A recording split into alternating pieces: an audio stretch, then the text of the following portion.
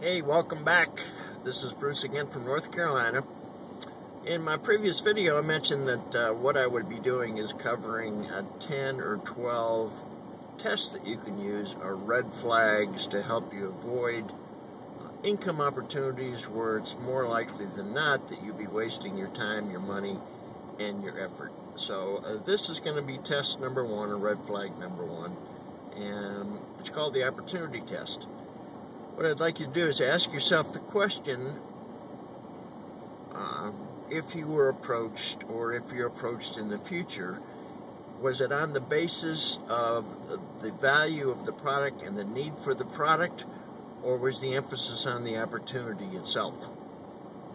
If the emphasis was on the opportunity, chances are that the bulk of the income is already locked in by the founder of the opportunity and the initial founding distributors. Good thing to stay away from. Another red flag has to do with if there's a lot of emphasis on ground floor opportunity, get in front of the wave, get in front of the tsunami.